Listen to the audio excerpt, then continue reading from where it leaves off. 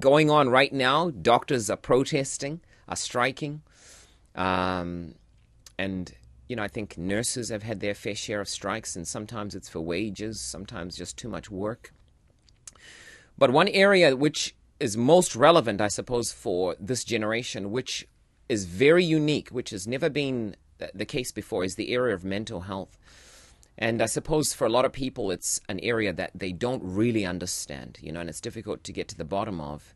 And the government, is trying to do the best that they can. But it's one that I personally don't really understand. I've kind of encountered a little bit, and us being friends, being with you through your journey. And so, I thought it'd be good to start off with, just a little glimpse into, what the experience is like, and it's not just a statistic on a paper, but it's something that's quite prevalent, the term mental health. Yes, many people have heard of the phrase psychotic episode, but not many people know what that entails, and some would have personal experience of what it means, of course. I had a psychotic episode at 19 years old. I had never done drugs. I'd never done alcohol. I was never sexually abused in any way. Never? Never. Never drugs? Never drugs. Never smoked? Never alcohol. Never weed? Smoked. No. Not even? All through high school? All through high school. Okay. Yep. That's what makes it a unique statistic. Yes, quite a unique statistic, and quite a thing that is hard to grapple for a lot of people.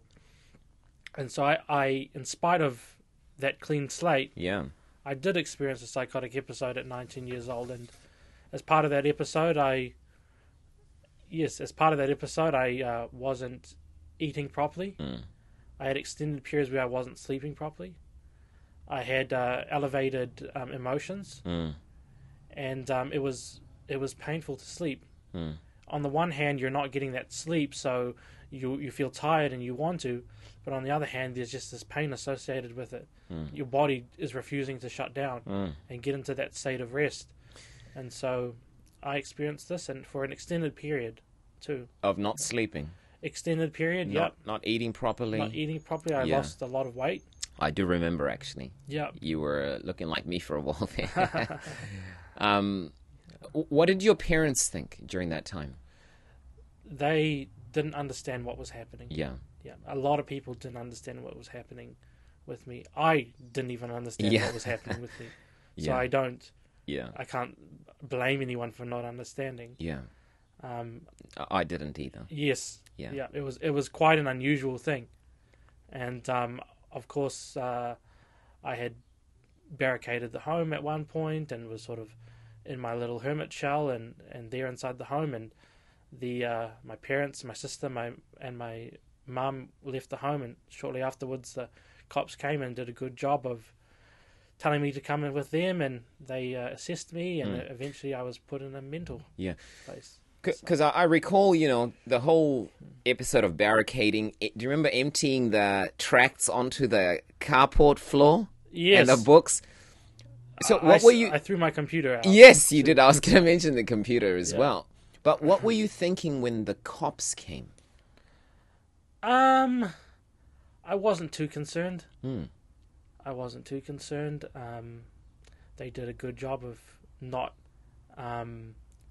making it a tussle. Yeah. They were just very calm and, assisting me in a very calm manner. Yeah, I think how I felt really was when I was in the mental health place. Yeah. So up to this point, you just kind of went along with it. You were fine. You just went along from the cop station, answered the questions they asked you, went to the mental health ward. Because then I wasn't allowed in there. Your parents weren't allowed. So then what was the experience then? Yes, well, I felt isolated. Yeah. And I felt like the whole world was caving in on me. And understandably, if you really think about it, because my mind's gone, my eating's gone, my sleep's gone, and so your thought process is hindered, and so I just felt like the whole world had collapsed basically, And now I really felt it because I was in a psych ward. And you're isolated. And you're isolated, and you're restricted on where you can go. You're obviously restricted to that location. And so it's just like, what happened? And surrounded by strangers who are acting... Yes, of course, the people in there had their issues as well. Yeah. You know? So it was a frightening experience. I felt, like no one could understand me. Yeah. I couldn't understand myself. Many of the doctors didn't understand what was happening, and many of my parents were new to the whole idea of mental health as well, coming from that older generation. And so, yeah, I had emotions and feelings and a whole experience that I was going through that I wasn't able to express or articulate. So I remember one time I was talking in very cryptically, you know, to you, and you're like, what? I do remember. Yeah. Trying to say things, you know, and express myself, but in a very broken, cryptic manner. Yeah. I did want to talk to people. I did want to be around my friends, but I choose not to harbor any hatred to anyone in that situation. They didn't understand what was happening. They were trying to figure out what was happening themselves, the doctors, you know. I choose not to harbor any hatred to anyone that going through that experience. Yeah. Because, you know, it's an interesting thing that, you know, within my personal journey, you know, once upon a time, I knew about people, you know, but, you know, in the last, say, 10 years, I know multiple people personally within my own circle, you know, maybe 8 or 9 that have been through similar experiences, you know, which to me, it's like, I'm not the Stats New Zealand, but if I do a survey within my own circle, it's like, wow, I personally know 9 people. It must be on the increase, you know, these kind of things like bipolar disorder, schizophrenia. You know, there was a stat that someone was sharing, which was to do with depression, that like 50%, over 50% of young New Zealanders will experience mental illness before they reach 18. That's like, what? I didn't even know about mental illness a lot about it. I mean, maybe we just weren't educated about it, but it was not like a common thing growing up, you know? Yeah. So I don't know how many, I suppose, people you've come across and, yeah, what your perception of the situation is. Yes, there are people in my family who have also had mental illness slightly before for some of them, like my sister, and then after me, like my dad, you know. Yeah. So what did your sister experience? Yes, she had bulimia, so she was not eating properly and all the things associated with that. Yeah. So it is on the rise. It needs to be accounted for in some way. Yeah. And so that because how long has it been, I suppose, since that initial experience? So 19, now I'm 25. So 6 years. 7. 7 years, yeah. 7 years of that whole experience, and I'm on medication still. And it's it's a long time, and I had episodes after that too. Yeah. So obviously, you know, I'm asking the patient here, you know, not the doctor, but in your perception, you know, what do you think went on, or what do you think is going on? Because I think for the average person, they've just got no idea. Like, I seriously had no idea what to do. And, you know, this was coming from, you know, I was a church man. We were working together, and it was like, what do I do? Do we pray? What do we do, you know? Do we need to go through a detox program or something, you know, go to a camp? And we tried a lot of those things, you know? And I suppose, yeah. What do you think is going on? Yeah. So one thing that was tried was medication when I went through the episode, you know. And when you're in that episode, you want relief from it. Yeah. And so you want to try the things that are offered. And so I did, you know, I thought that was a good step to at least get that out of the way. Yeah. You know, we're going through the possibility of how to treat this thing. First step, the easiest step is medication, you know. So they tried that, and but yeah, what was going on is the question, and what was happening. It's difficult to understand. It's difficult to understand. I think that something went wrong in the mind, and the mind's trying to correct itself, or in the body's trying to correct itself, and it manifests in an episode or something. I'm not an expert. I don't know. No, I suppose maybe from the ones you've interacted with, because I know you've been in those circles since then, and you've mentioned to me that a lot of the people that are in there for other reasons. That yours is not the rule for most people. That for a lot of people, the reasons that it's an issue is because they had a trigger through weed or some sort of stronger drugs that you actually interacted with. Yes, there was many people in there because of weed.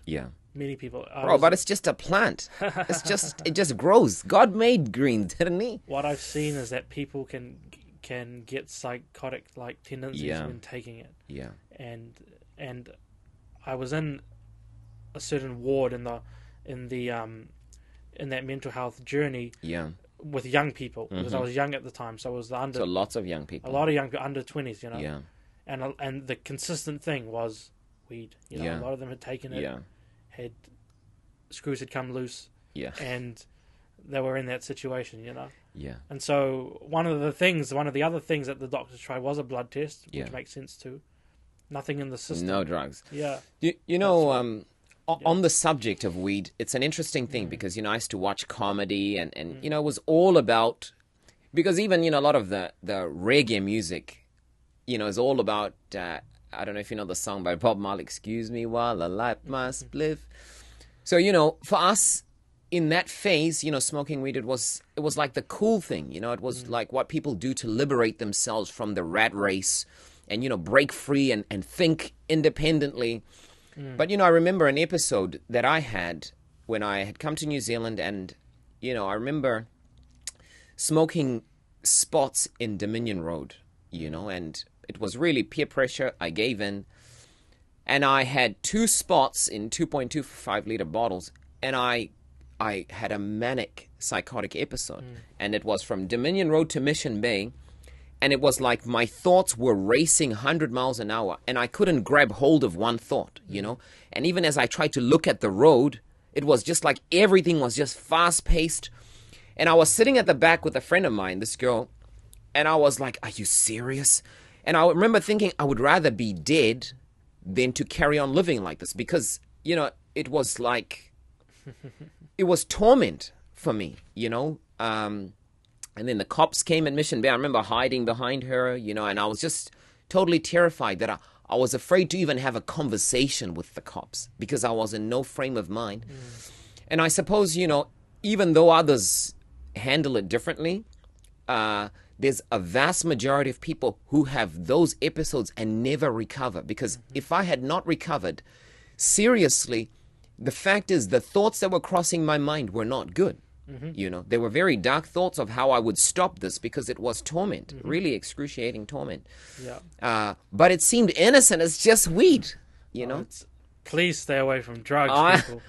I've been in the psych ward. I've seen the dark places that people can get to, and the big factor was drugs. Totally, And there's no question about it, especially with young people too, whose minds are naturally creative. They want to figure out the world, explore things, and then you go on that false synthetic high, and you think you're discovering new things, and your brain is invincible. But your brain is a delicate organ, and it will correct an imbalance, and that correction from that imbalance of taking the drug may mean an episode that it has to go through in order to restore right conditions, And so there's many people in there who are because of drugs. And maybe just tried it once. It's like, this once. Like, that was a one-off for me, and it was terrible. Plenty of young... I've interacted with them, as being one of the people who was part of the program to,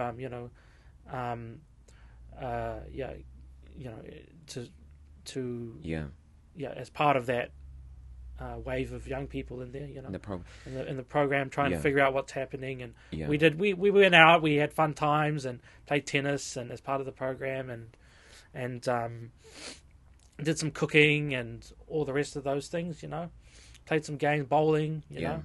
So and in that environment, you talk to people, you're around people, you interact with people, and common factor, Yeah. drugs. Yeah. Yeah. Pause. Do you need to blow your nose? Yes. Go do that. Oh, did you pause it? Well, am I pausing it? Just cut it, and then we'll just stitch them together. Yeah, so it's an interesting thing, the weed thing, because, was it last year when there was a referendum whether to legalize marijuana or not?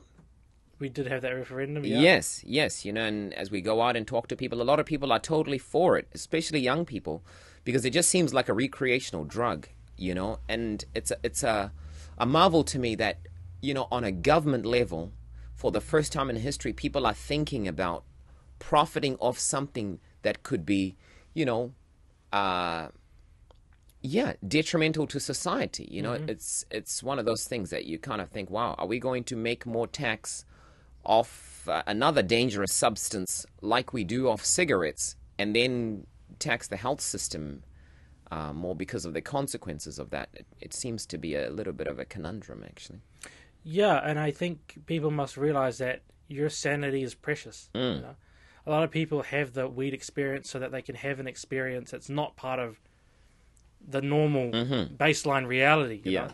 And they crave that experience.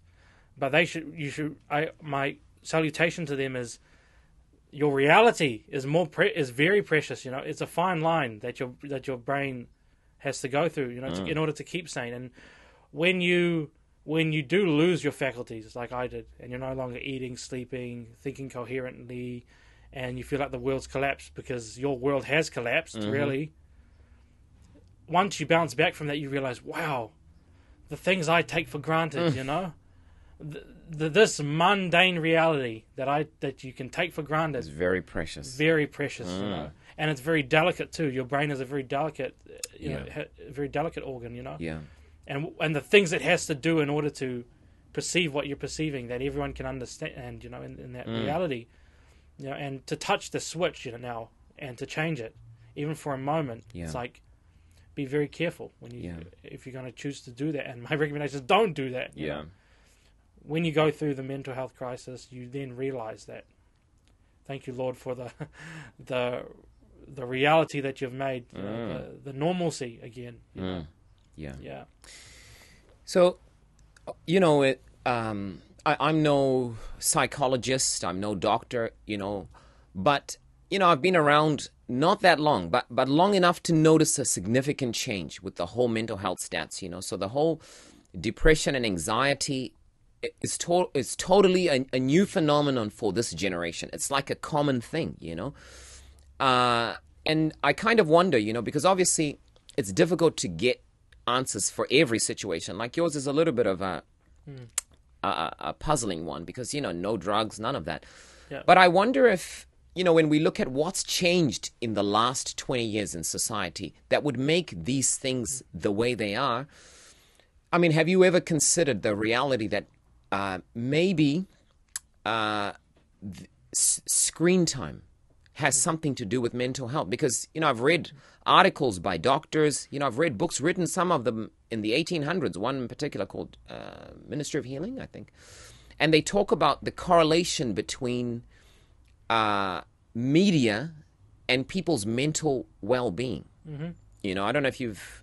I mean, I've thought about this myself, and I think that a lot of the things that we are exposed to on media, the frightening things, it's a whole different level of frightening. Yeah. Say a while ago you're out in the jungle and a lion comes to you. Yes. That would cause you some distress, right? Yeah. And you would be cautious afterwards as you go out. But now it's like we tap into that high that we want from that experience and artificially give it to ourselves in the comfort of our home constantly, getting scared, getting frightened, watching things that can be grotesque, things like Texas Chainsaw Massacre. Even Saw. Saw, Jaws. Yeah. So those things, if we were to see them in reality, would make us traumatic. They would be a traumatic experience. It would be a traumatic. Absolutely. It would be a traumatic experience. Yeah. And so to artificially induce that now and then expect that it doesn't. I mean, the reason why we want films to be more realistic is so that we can really feel what's happening, and our body does respond to what's on screen as if it's real. You know, You're crying, you're getting afraid, Yes. you're screaming, and it's like you forget that this is just an act. yes, and that's what people aim for is to forget that it's an act. They want it to be so real that they're totally deceived, and they really In there. are responding to You're it. talking to the character like, no, how Yeah. could you? They really get invested in it, you know. Yeah. And so, especially like a young person now, you know, exposed to that sort of thing, or to Children. exposed to that thing, or to be consistently exposed to it, you know. Yeah. We may feel okay afterwards once the thing's gone, but those are deep-seated emotions, you know, that can crop up. You know, many people were scared to go to the beaches after Jaws. Yes. Now it's an important point you bring Anxiety up. occurs. My wife is one of those people. And many people are scared of the dark after they watch a horror movie. You know, and we watch heaps of them, Chucky and all these ghost movies of haunted houses. And it's imprinted in your brain as an experience you've had, not just a movie you watch, but an experience you had, because you feel stuff. I remember going with a group of boys to watch Snakes on a Plane, and we were in the movie house, and there's a scene where the snake jumps at the screen, and this whole crowd of boys are like, ah! And you think, come on, fellas, come on, toughen up. But your brain is thinking, this is really happening. And what do you do with all that expended adrenaline? You're just sitting there. Like, if it's out in the jungle, it's like, you're ready to fight now. Yes, I'm fight or flight, I'm out of here. Or run, you know? And you have that energy now from that danger. Yeah. And you're ready to take action, either one way or the other. But Yeah. here you're stationary Yeah. and just absorbing it in that dose. I can't, surely There's an impact. there is an impact. Totally. You know, It- yeah. You know, have you seen people do this when it's a scary scene, or when we were young and there was a sex scene or a kissing scene, the automatic response was this, Yeah. you know? Or you're kind of like, oh, is it finished yet? Is it finished yet? Yeah. And that is an instinctual response because your brain doesn't want to be exposed to that. And, you know, I think of my daughter, my youngest daughter, she's 7 now. But since she was very young, we would watch what we thought were good Christian content. But it was, you know, stories of people being persecuted, or, you know, people being tortured or chased after. But, you know, there were heroic stories. But actually, the experience was scary. And she would always close her ears. Or she'd like, please, can we change it? And we would all, the whole family's like, oh, come on, it's just a movie. But for her, it's not. For her, it's really happening. And, you know, we would kind of talk it off, and yet her instincts are saying, don't watch this, you know? And so I'm thinking that's the response with sex. We used to close our eyes. That's the response with violence, you know? And, yeah, what's the long-term effect of your brain being constantly exposed to that, you know? Not only your brain, but your body too. Your body, Because you're feeling these things too. yeah. And what is the long-term effect, you know? And that the avenue of that median for doing those things has increased, you know, over time. Now it's very accessible.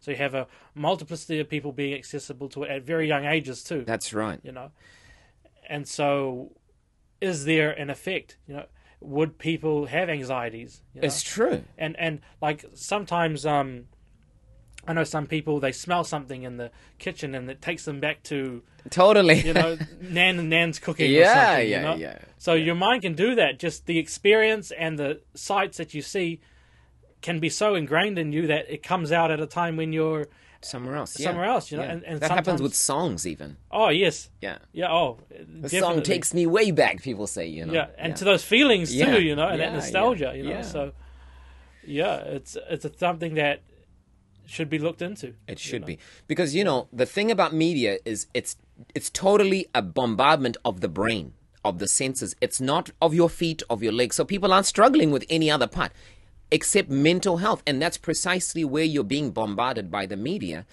And so I'm thinking, you know, from a young age, for countries, other countries, and I think I heard France, you know, was putting restrictions on children under 3. But nowadays, it's not a shock to see a 1-year-old, 2-year-old just on the phone watching for hours on end So for them to put restrictions, it's like, okay, there must be a noticeable scientific effect of media on the brain. Yes. Yeah. Clearly. I remember when I was really young, I was exposed to this movie called Final Destination. I watched like little bits of it with some I've watched friends. it too. With some friends, you know. And some of the scenes in there, it's like you don't know where the danger is going to come from. You think it's going to come from a certain place, and then it comes from a different place. And so there's this heightened anxiety that's induced. You know, it's like you hear a pin drop, you know, and you think, is that where it's going to come from, the danger? Or you hear a machine in the background, is that where it's going to come from? You know, and you get that anxiety. Mm-hmm. I tell you, even after the thing, you know, all the boys that were there in this home when we were watching that, we don't want to touch the electric wires in the back, you know. Well, what about if you're driving on the motorway and there's a truck with logs in front of you and you're like, change lanes? I mean, seriously, you know, it's like, nah, Yeah. I don't want to go there, you know. Yeah. You know, it's interesting because I think to myself, you know, that I think this is the elephant in the room, the reality of media. Because my son said to me, he rang me last night, and he's at Nana's house, and he's like, Dad, I want to come home. And I said, son, just stay home, because my wife wanted to have some quiet time. So anyway, he's trying to negotiate, and he says, you know, Dad, I watched a movie I shouldn't have watched with my sister, and ever since then I've been having nightmares when I'm there. And so obviously, you know, I had to think, oh, you know, he's being honest that he's being tormented by nightmares from a movie he watched, which he shouldn't have, and he knows he shouldn't have. So much so that he feels afraid to sleep at Nana's house from now on, you know? So there's no question that there is an effect. That even though the movie's gone, he knows he's safe. It's imprinted in his mind, something that makes him feel afraid, even though there's no danger, which is what anxiety is. That's exactly what it is. That's It's like exactly no what it one's is. hurting you. You're fine. Yet you're at this. You're in this state as if there are dangers. Absolutely, you know? like you're about to die. Yeah, Totally. And some people will heavy breathing and just I've seen that myself. totally. You know, Yeah. totally.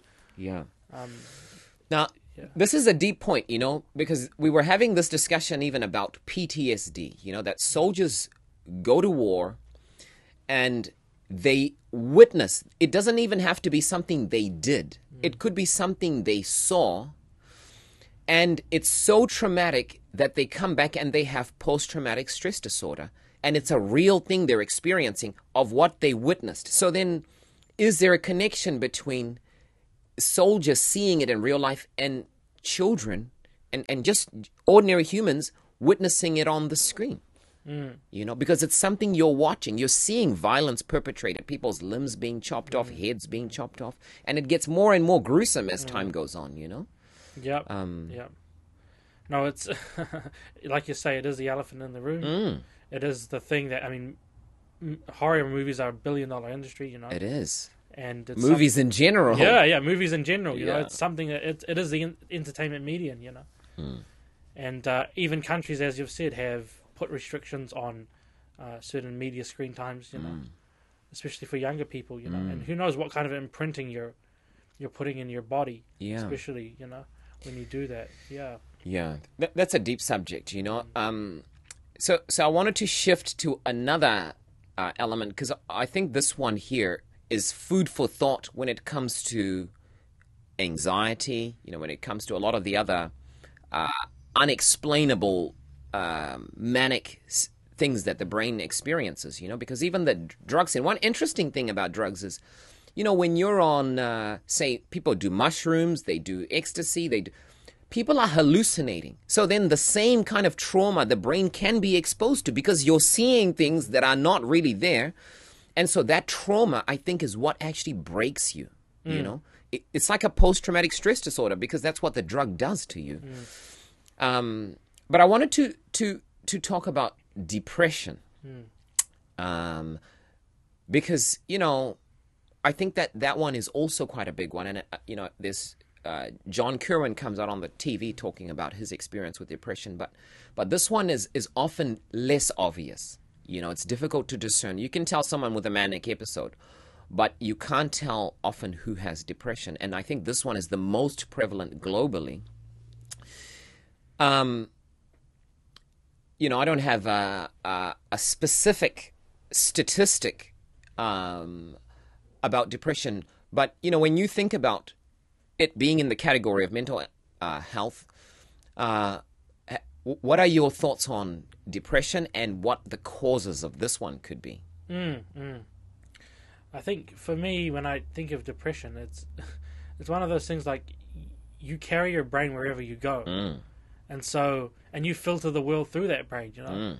Sometimes the recommendation for depression have been to, for example, expose yourself to nature. The beautiful things of nature. Stuck inside too much. Yeah. You carry this with you when you go outside, and so everything is filtered through that. And even when you're exposed to the blessings of nature, it still doesn't take away. For some people, you can still be depressed in nature, in that environment. Yeah. What the aim of that exercise is for you to respond to it. Yeah. But in a positive way. Oh, hey, look at the flowers and stuff, and hey, wait, life isn't that bad. But that's meaning. Yeah. That's meaning that you're attaching to nature. It's not just the tree made you. Yes, trees don't heal depression. Yeah. It's the meaning that's attached to it. Oh, it's beautiful. Yeah. The world isn't such a bad place. That's all meaning. There are some. The sun's out. I feel grateful. Even art, it's like it's not going to. Yeah, the art itself doesn't, but it's what's attached to it. Which comes from here. Yeah. And that's a good point. And that's why I, things like gratitude and believing in God and having that connection with God and appreciating nature and man's image, all of that stuff has to do with meaning, and it makes the going outside in nature more impactful. That's a deep point. Yeah. So I was thinking, depression to me kind of sounds like a deep recession. Oh, true. Yeah. So your deficit, you're empty. And I think emptiness maybe lies at the core of it, because often you're feeling worthless. My life is not worth living. And it often leads to suicide. Very often people that commit suicide have been depressed in some way, And I'm thinking, with the point you're making about meaning, at this stage in history, a lot of people are empty. We were just watching before, a guy talking about Katy Perry, and she was crying, just saying how empty she was, even though she's got everything you could desire. You think of all the celebrities, like, what's Mrs. Doubtfire? Robin Williams. You think of Heath Ledger, Amy Winehouse, Whitney Houston, Michael Jackson. Like, the list is endless of people who have all that heart could wish, but are empty. And so they take their own lives, or they die in just a miserable situation, even though they have everything that supposedly makes life happy. Yeah. And I think that root of emptiness, when you say meaning, for me, is connected to God. Emptiness, and it's not like I ate some food and now the emptiness is gone. My stomach's full now. It's an emotional emptiness. It may even be deeper. It's like a meaning emptiness. Like a purposeless life. I've had my phases of that. Yeah, it's back in the day. Yes, it's like those things. And money or wealth or anything, it doesn't suffice. You can get sick of it too. Totally.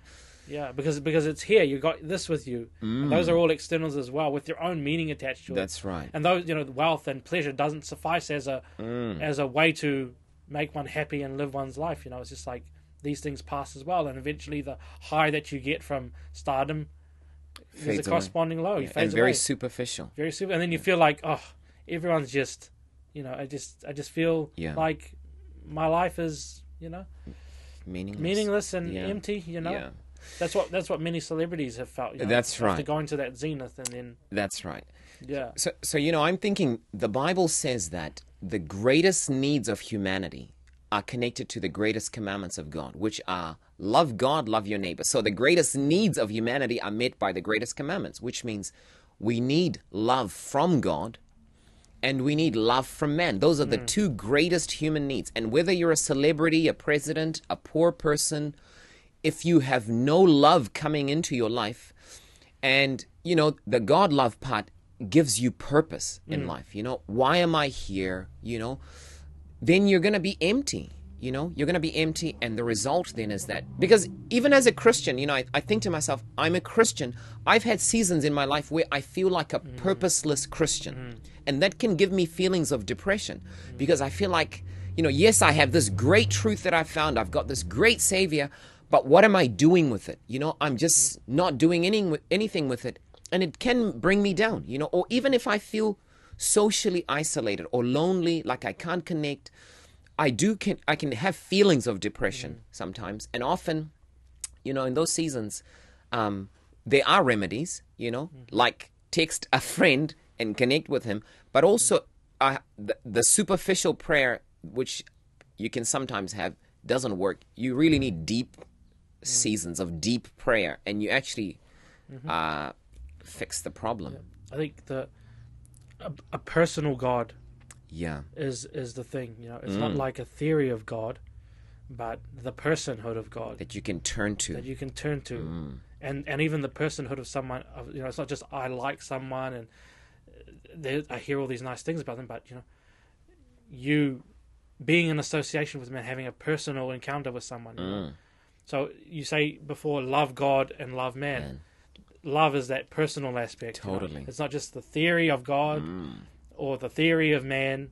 It's like here's the person in front of you, that you can connect with heart to heart. So it's really important, and that's why God is a personal being, and we are a people who desire personal lateral relationships.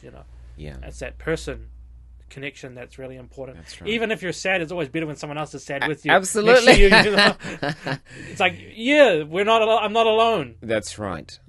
That's a very good point. Yeah. To connect this back to the media thing, nowadays there's so much. I've got an article here, and it's worth reading. It says, health professionals warn the constant threat of illness, social isolation, economic worries, grief from family separation, and other pressures imposed by COVID have both compounded the distress of those who are already vulnerable to mental health problems and caused people to experience symptoms of conditions such as anxiety and depression for the first time.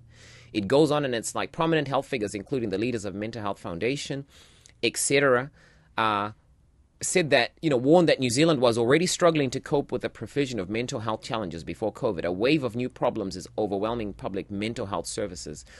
But, it says there, social isolation, and then, grief from family separation, like these situations within life. And I think to myself, how many deep, meaningful relationships do people have these days? Because you might have 1,000 followers on Facebook, but no friends. Yeah. You might be a social influencer, but actually no friends, which I think is often the predicament of celebrities, that you could be high up the top, but actually very lonely because everyone, when they meet you, just want you to sign their autograph, and then off they go.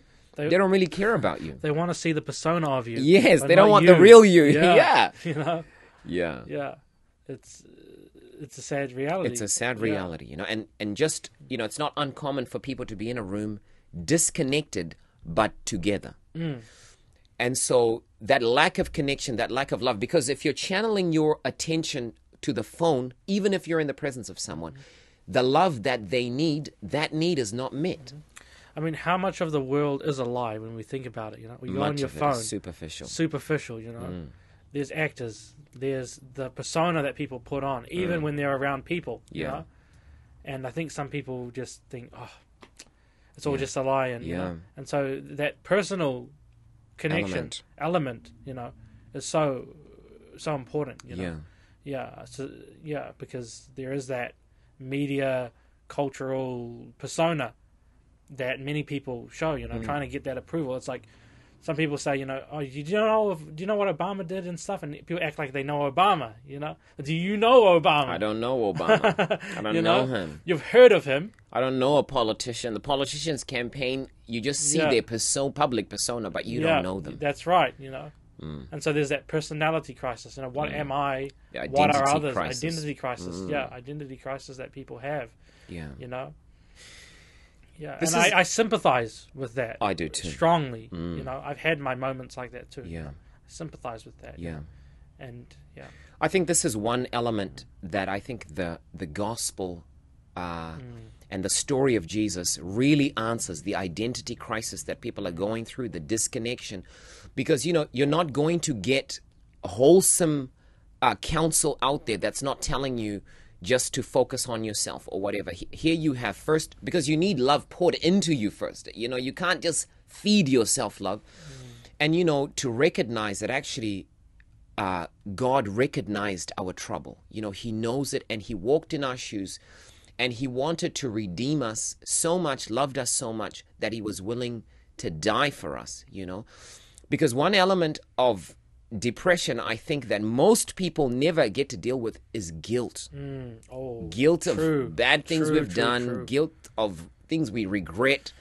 People don't know how to deal with that because, you know, if the person doesn't want to forgive you, say you were best friends or a girlfriend and you cheat on her, like, you feel guilty. Yeah. But how do you deal with that guilt if the person doesn't forgive you? Well, the gospel says, you know, God is there to forgive. You know, even when man, you do your best with man, but God is the ultimate forgiver. And if God forgives you, you are forgiven and you're free. That personal touch of God was so important that God became a man. He became a man. To associate with us, you know. And to, I mean, you have that account where it's like your sins are forgiven, he says to the paralytic, you know. And the woman caught in adultery. Yeah, your sins are forgiven. I mean, to hear that from God, you know. And then to know, because God has set an example, that he will forgive 7 times. Yeah, it's not going to be brought up again. Yeah, that he does forgive and that guilt is gone, you know. That's deep. So important. Yeah. So important, that aspect. Yeah. You know. Now, from a political level, how do you think then, you know, this could be addressed by the government? In many ways, they cannot, because this is such a personal thing. Like, it's in your brain. It's a mental health issue. They cannot deal with it, you know, because the causes are very personal and internal, that it's far from the government to be able to reach that. And I think even if it's a mental health crisis, the mental health facilities are powerless to really deal with it at its root, you know. Yeah. Yeah, it's everyone's responsibility to connect personally with those who, yes, you know, and to seek that personal thing, that personal encounter, you know. And like, it's hard for a doctor to relieve guilt. Totally, you know? they can't. It's you know, they've got no power to forgive. Yeah, but there's that God element. Yeah. And actually, when you really obtain that guilt-free, you know, freeness and that forgiveness, you know, from and forgive others, then, because you know how much you've been forgiven. There's that joy that comes with it, and liberation. You feel free. It's a weight off your shoulders. The greatest liberation. Everyone really should have that weight, totally, at some level. Totally. But it's not a bad thing, because there is a solution. Yeah. Associated with it. There is that God intervened. That's right. To allow for that solution, and there is that joy that comes with that liberation, that you're going to now spread the love to others. That's you know? right. You know, the second bit you mentioned about forgiving others, that's the other side of depression, because, you know, either your guilt is from what you've done, or you carry the weight of what was done to you. And say you were abused, you were molested, you know, your parents were not good to you. And a lot of people harbor hatred towards their parents, towards their abusers, towards people who did them wrong, betrayed them, their exes. You hear it coming, it leaches out of people when you go there in conversation. And all of that pulls you down and weighs you down and makes you depressed.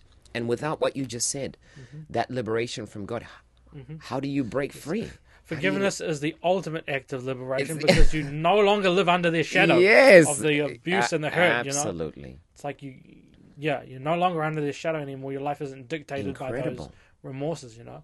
Incredible. And so forgiveness is a really important thing, a guilt-free life. Totally. A clear conscience. I mean, how many people die for that, you know. That's right. Go to sleep with a clear conscience. Incredible. You know? Yeah, it's very important, those things. And these are the things that religion, specifically Christianity, let's say religion, Christianity. Yeah. So, Christianity Jesus. really tackles with us in a very personal way, you know. And he owns that responsibility that I can set you free. Yes. So Christianity really is the throwing out a lifeboat there, and people can jump on if they really, you know, want to, if they, you know, all things have failed, you know, they haven't given Christianity a try. Give it a try. Give it a try. What have you got to lose, you know? Yeah. You know, it's incredible that you have verses that talk about the renewing of the mind. It's like, wow, I've got mental health issues. I need the renewing of the mind, you know, and that's a real promise within the Bible, you know, and being able to get to the root of that. Yep. He that's been forgiven much loves much, right? We all need that We forgiveness. all need that Yeah, forgiveness. and then we can start loving others. Yeah. You know? Yeah, it's very important, and the gospel centers around these things. That's right. You know. Yeah. Yeah. No. That's very good, man. That's very good. Maybe another thought to end with is the idea that, sometimes you can be stuck in your own head. You're just constantly thinking about yourself and your feelings and your body and, oh, everyone's against me. And your thoughts are constantly inward focused. And maybe sometimes, like you say, about being able to love when you're liberated, then you start to see the burdens of others. And that in itself offloads burdens. You're not so weighed down about your problems because you find so much joy from helping others. Absolutely, it's like the parent that's say down one day, but they see their kids and they see them struggling a bit, and they're like, I'm going to persevere because of them. I'll do it for them. I'll do it for them. Yes. That's that. That's a very good point. One aspect of that is a little bit selfish, and the other aspect is I'm now deferring that selfishness in order to help Others. Yeah. And then so you liberate yourselves from your woes because you realize the responsibility that this You child... forget about yourself. Yeah, you forget about yourself to make a difference to help for those someone who else, need And so that's liberating too when we serve others, to. Yeah. We forget about our temporary woes, or we make them become temporary in order to accommodate for the suffering of another or the responsibility to help another. That's right. That's very liberating too. I know some people, animals too, they will, when they're stuck in their shell and absorbed with themselves, they realize, I got the cat to feed, and they hear them meow, meow, meow, It's like, okay, they go to the cat, they get the food and everything, and then they look at them and they think, yeah. Pets do cheer people up. They Absolutely. do cheer people up. They do. Yeah, because Yeah. you're shifting the focus away from yourself. Yeah, yeah. And acts of benevolence too. Yeah. Like, when you see the person on the street who's suffering, and you decide to cut into your savings and give them a little bit, and your time and give them a little bit. It's a two-way street. It is. You feel empowered as well do. after that. You feel like, wow, It gives I you a made sense them... of meaning and purpose. Yes, and that comes from helping them. Yeah. Not them just helping you. Yeah. So you break free from that comfort to take your time and energy to help someone else, and then you get a blessing in return. Yeah. And it's not like they give me money in return. It's not a material blessing. It's a compassion. You feel the compassion. That's you right. feel the selflessness. That's right. Of the other. Man, honestly, Service. This- Love God, love man. totally. This has been Service. very insightful, and I think if taken heed to, it would be a huge load off the mental health system, because it addresses the root cause and really is a broad elements of people being able to find help that is lasting help rather than just straight away turning to a pill, even though that has its place, So, very good. Appreciate your time, man. It's been very good. Thanks for sharing. Thank you for being vulnerable and just opening up about your journey with that. Yeah, awesome.